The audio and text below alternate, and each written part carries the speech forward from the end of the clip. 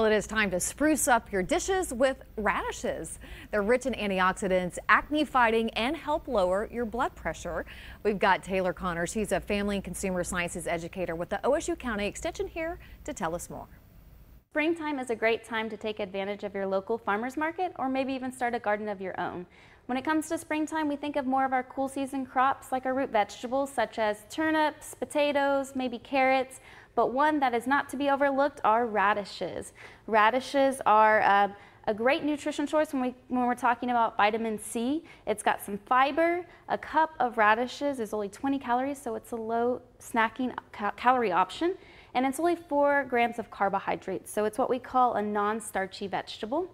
When it comes to selecting radishes when you're at the market, you'll want to look for ones that don't have any cracks in them, that are bright in color, that are more firm versus ones that might be more soft. But if they do become softened while you're storing them, then you can firm them up by placing them in an ice bath for about 30 to 60 minutes.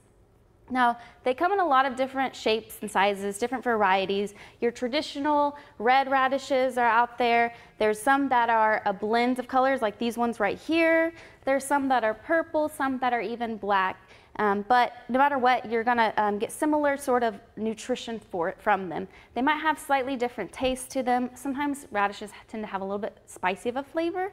Some are more mild than others, but there are a lot of different types you can try that are out there.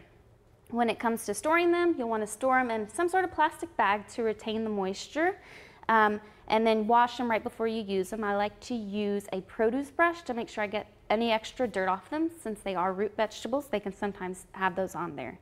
When you're going to eat vegetables or eat radishes, you'll want to trim off the greens on the top, which you can save those and you can wash them, chop them up, throw them in a salad, but sometimes they can be a little bit bitter, but they are edible. And then I like to just eat them as is. You can eat them plain or with your favorite dipping sauce. You can chop them up, slice them up, and add them to a salad. You could even pickle radishes as well.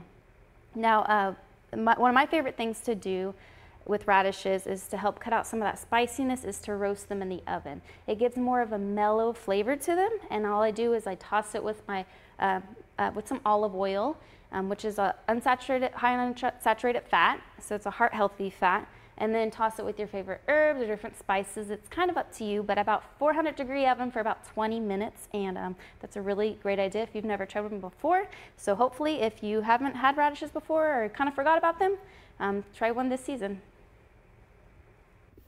Thank you so much. And the Eastside Fresh Market, they will serve as a food access hub for Northeast Oklahoma City and create new opportunities for Northeast Oklahoma City farmers and other Oklahoma City area food producers. The grand opening is Tuesday, April 18th.